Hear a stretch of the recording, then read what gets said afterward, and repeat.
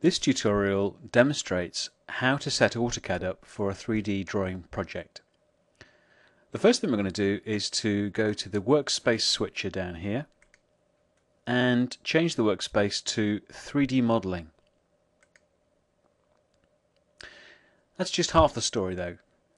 It's great that we get all the tools that we need to use for 3D modeling, but our screen, the drawing area at least, still looks like a standard 2D drawing, and what we'd really like are all those great tools that allow us or help us to draw in 3D more easily.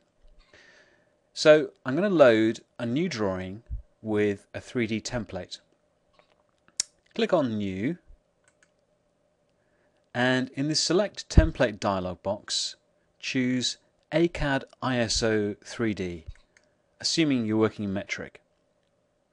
Click Open, and a new drawing opens, and you can now see that the drawing area, the colour has changed to grey.